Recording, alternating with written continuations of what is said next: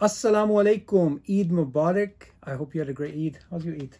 Very good, bro. Eid Mubarak to I can everyone see watching. you've been shedding some weight as well. Yeah, getting off, mashallah. Yeah, good. So have you? Yeah, I Keto have diet, yeah? Keto Mashallah. diet. Keto during Eid, yeah? Yeah, That was quite easy, Yeah. probably. Keto on Eid is difficult. Is it? Everyone's trying Well, yes, to rice everyone's always trying is to though, isn't it? feed you with carbs, and Subhanallah. you have to sort of Rebel. be disciplined. So after Eid, we should talk about an important topic, which is consistency, because even on the day of Arafah, people making dua, and then before that we had Ramadan, and people always think about, how do I be consistent in my good deeds? How do I be consistent in my life? How do I become disciplined? This is something everybody's talking about because of zombie scrolling, because of wasting time in superfluous activities, or just lazing around. We have this culture of laziness, right? So consistency. Firstly, what comes to mind when you think of consistency? Repetition. Good. That's another way of saying consistency. Good. But you're parroting a particular thing over and over again, and it has to be something, obviously, hopefully something useful and something meaningful, and something that's going to benefit your life in some way. Right. And it's about doing that again, over and over again, at a dose which is effective for you. I guess Right. that's how I'd see it. That would Okay. be being consistent. Okay, good. What is the Islamic value for consistency? Where do we see this highlighted by the Prophet ﷺ? The hadith, you mentioned it earlier, where, The it's most beloved yeah, deeds to Allah are those which are the most consistent, even if they are. small. Yeah. Why does small matter? I want you to say this because you were the one that was sharing the theory with me earlier about how consistent things are small and the relationship between Yeah. these two things. So if you imagine there's two people that are climbing two different ladders. One ladder has steps, which each step is like a foot, Yeah. right? Like a meter or something. And the other one has smaller steps. Like 5 inches or something. Yeah, and the other one has a huge amount of steps. So what happens is that you're going to find it easier to do the ladder with the smaller steps. Yeah. Because the thing is, consistency, firstly, is life-changing. So you could, for example, go to the gym every day for 20 minutes, or you can go to gym on the weekend at the end of the month and just go to the gym for 48 hours. Which one's better for you? Regular. Consistent. The regular consistent is better for you, right? In the same way, habits. You are made up of your habits. You do every day the same things. These things add up. So your life is a series of habits. Your habit could be zombie scrolling. It could be just lazing around. So these things are super important. And as Muslims, we should have lofty goals. We should have great ambitions. We should be, going for great things. And the thing is, consistency is it's not possible to achieve something great except through going through consistency. So consistency is an ingredient which is necessary in order for success to happen. And one of the problems with success of anything, whether it's a degree or it's anything else in your life, you want to memorize the Quran, any goal of success that you have, it's not an event, it's a process. People want a big event, like I'm going to crash this weekend, I'm going to do this, I'm going to do that. No, it's a process, and processes are slow. You have to be persistent, you have to be tenacious, and that's what's missing in our discourse today. Everyone wants to do big things, right? But every big thing requires small steps. Yeah. It's like when kids learn how to walk. You've got children. The interesting thing you learn from children, bro, the reason they achieve those milestones in their life is because they're consistent. And they're persistent. They will fall 100 times, They'll get but the 210th time they'll finally start to take a few steps, and they'll fall. But they don't let the fall stop them from repeating the action over and over again. And it's a meaningful action because it eventually leads to them being able to walk like we walk, right? But as adults, what seems to happen for some reason is we want to achieve big things. It's part of human nature. We want to achieve things, we want to discover things, we want to learn things. But we want it to be in big strides. Like you wake up one morning and you've just become the most pious person in the world. Even from a religious context, you wake up next morning and you're just this saint. Yeah. When the reality is these things take time, gradual steps. And those steps may be boring, right? People may see them as boring just because the way we're conditioned. Unimportant. But each step adds up, to that bigger picture. And you know what's interesting about this? You spoke about piety and trying to be a better person. Amongst the Salaf, there was a statement of one of them that the difference, actually it wasn't amongst the Salafis later on, that the difference between the pious and the not so pious is the ability to overcome your desires. That's the real difference.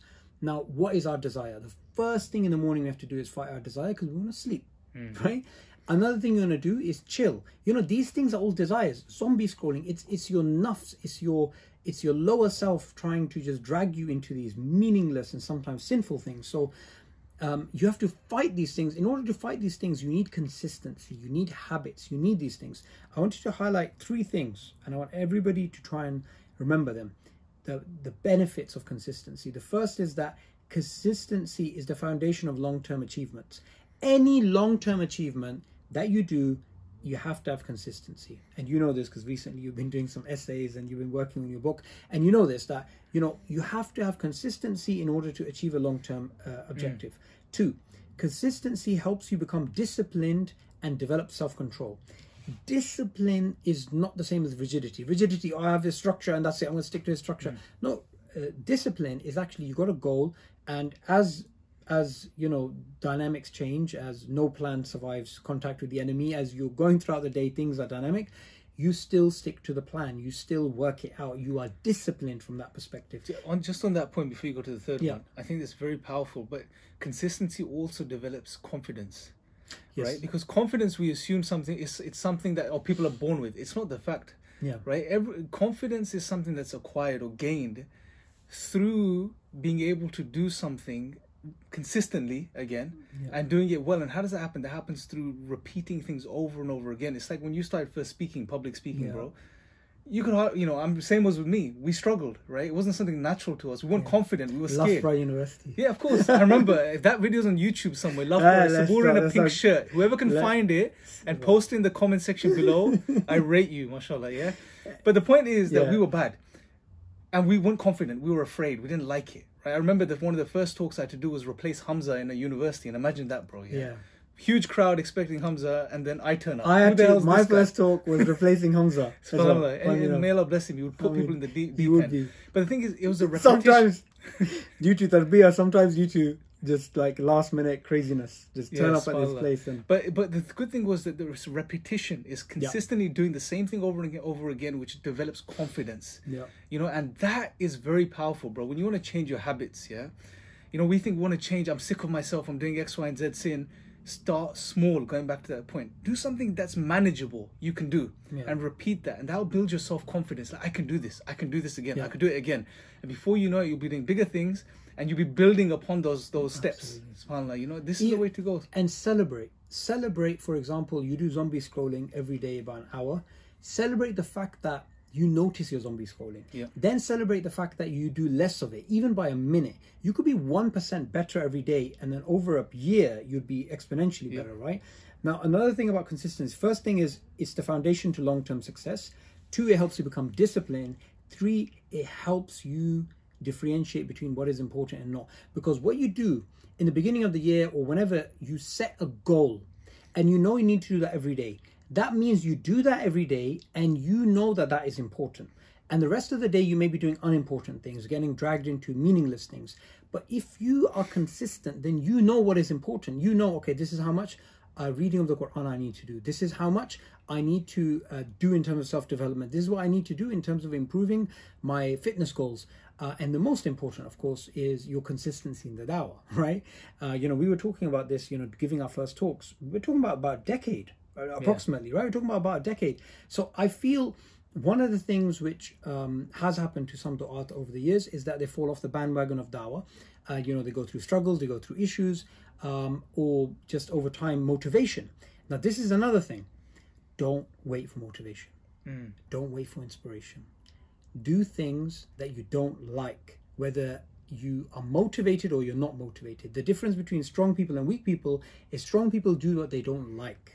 And as we know in Islam, that there could be something that you dislike, but it's good for you. So just to summarize these 3 things, it's the foundation to long-term goals. Consistency is a foundation to any success you want to have long-term. 2, it helps you become disciplined, and 3, it helps you differentiate between what is important and not important, meaning you're going to do important things. So try and remember this basic the basic benefits of consistency. Of course, there's many more, but it's life-changing. Yeah. For example, you could, theoretically, there's somebody who's out of shape, feeling down, you know, all these things happening, they're trying to lose weight, it's not happening, and they're going through health issues. You could just do something small. You could say, why don't you buy some of these nice shoes which are, you know, padded in terms of walking, it'll motivate you. Once you get that motivation, okay, I'm going to start walking. Walking leads to a myriad of things. It leads to better heart health, better cardio health. It helps with your lower back pain. It helps you in terms of your metabolism and so on and so forth. Even dopamine, serotonin, oxytocin, all those feel-good factors. Yeah. So one factor, one rock that you kick starts off an avalanche. Like in the same way, consistency. If you get consistency in your life, it's going to create an avalanche of personal development and spiritual goals being fulfilled, and you will live a much better life, which is why I'm so passionate about consistency. MashaAllah. And you know, two notes, I think, things that have come to mind. Number one, obviously be consistent with things that are good. Right? and you could be the best judge of this. Allah's given us that, you know, that base ability to understand. So do things that are good consistently. Yeah. And number two, whenever you slip, don't slide. Yeah, this, because it's inevitable. As humans, we'll slip. We've made a goal for ourselves. I'm gonna do this consistently. You don't do it for 2 days. Doesn't mean that it's a field day. Go and just, okay, I've messed up. You know, like we're losing weight. You know, I've had a slice of pizza. What the hell? I'm gonna have two pizzas every single day for the rest of the week. Yeah, just when you slip, that's fine. Get up and carry on the right plan. Don't let an opportunity slide all the way down to zero again. Basically. Yeah, think of it like a mountain. You know, you got the top, you got the bottom. Just because you slip a few steps doesn't mean you go to the bottom. Slide all the way down. Yeah, don't do that. And the other thing to keep in mind is a setback is not a reset. It doesn't matter if you slip in terms. I mean, look at you know, Hamza's mashallah very good in terms of his discipline and this and that. But you know his bad days. Yeah. He'll just munch like, you know, apple crumble or this or that, and he'll just go crazy. Yeah. So he can have those cheat days, those bad days, but that doesn't impact his overall health or overall physique, because you know you got that. He gets back on. You get back on straight away, like other people, like Hijab, very good with his Quran. Musa Adnan, very good with his Quran. Yes. You can have 1 or 2 days off, or you haven't fulfilled what you wanted to do, but it doesn't mean you slide to the bottom. So that's key, guys. Consistency is key, which is why terrible habits like zombie scrolling should be at the top of your list to consistently destroy that. Because these things, they sap your willpower, they sap your energy, they sap your passion, your desire, your ability to focus. And as Muslims, we have to remind each other, which is why I wanted to do this video. And just to wrap up, I think, you know, it's a very important topic, brothers and sisters. You know, zombie scrolling. I know it's not the topic, but it is. Just social media consumption, overall. It's crazy. I did a video earlier. It's on my channel. He's going to link my channel in his description on this video, inshallah. I did a video on reading and the benefits of reading and why we can't read, Bro, the way reading just benefits your mind, it helps with memory, it helps with emotional disbalances, all of these things. The science on it is crazy, bro, But we struggle with it, you know. We just don't get around to doing it. We just don't do things that are good. To do good things is not easy. No. To do good is always more difficult than to do bad. So, but make a habit. Again, be consistent. Try to be consistent with doing things that are good. Even if they're small, you know, start small and build slowly. Don't expect to jump mountains overnight. You know, it just doesn't work like that for a human being. So just do at the end of the day, it's what's meaningful, bro. Absolutely. Being consistent with doing good is what's meaningful. And do you know what? Don't think about this is super important. I was listening to an audiobook, forgotten the name, something about discipline, but it's so important. Don't think I'm going to get happy once I reach the goal. Enjoy the happiness of every day working towards that goal. So you're like 1% towards that goal. You know, enjoy like every day. Like I think it's Arnold Schwarzenegger who said something about his, you know, his whole, you know, bodybuilding type of thing. He was talking about how every day you're basically working on that. Yeah. So it's the same thing. You know, if you, for example, you're working on memorization, you've memorized one line that day, not that much. That is a percentage towards the overall thing. If it's a degree, same thing. So enjoy those moments, that 1% even success that you've had. And the most important thing, I would say, I think it's Jim Rohn or Zig Ziglar, one of these guys, they said, you are the average of your 5 friends. Something like this, right? That you're the average of 5 friends. So the people around you, if they're out of shape, if they don't have lofty ambitions, if they are not religious, you are the product of those averages amongst you. So your environment is important. So if you have people that are pushing you for consistency, if you have people that are they are inspiring you, that's gonna help. So you should try and do that. Now, in the world of social media, the blessing is obviously we're talking about physical friends here, people that you know, but at the same time, you can follow people that are positive with that type of vibe, and you sort of in a way have that sort of friendship with them.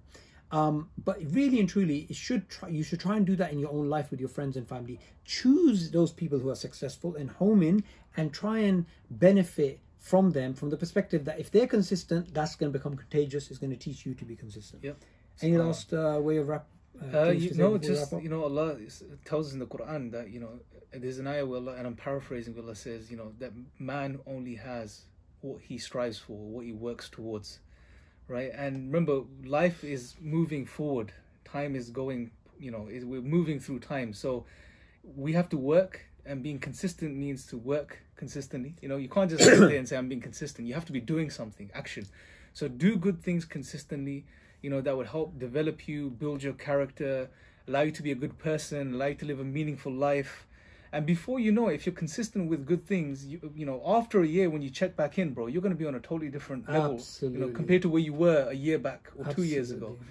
And that's it. Just otherwise we spend so much time, bro. Years go by and we look back at our lives like done nothing. Yeah. This makes a big difference. I mean, I'm glad you mentioned the thing about time, because it's like you're all on the starting line. The guy with the gun fires in the air. Everyone's running. Time is running. Your health is running. Your wealth is running. Your life is running out. Your youth is going. Everything is being eroded. And you're walking around thinking, should I run? Should I not run? No. Should I? No, run. Strive. Fly. Just have your lofty goal towards Allah, because all lofty goals have to involve Allah. And have that precision, that surgical precision, that I want to achieve this, and you just go for it. You just don't stop, because look, at the end of the day, what does shaitan do? Shaitan makes work for idle thumbs. Shaitan makes you waste time. Remember, shaitan, you're going to go through, and I like this, I got this somewhere from the internet. You're either going to go through the pain of discipline or the pain of regret. You're going to go through pain of discipline or pain of regret. So you might as well choose the pain of discipline, because the pain of discipline at least is temporary discipline, but at least you don't have regrets. But the pain of regret, I could have done this, I could have done that. So cut off your, don't treat the past as luggage you need to drag into the future. Cut it off at this moment, ignore it, live in this present moment, and then move forward. So until next time that we have this type of discussion, from me and Imran, Assalamu alaikum.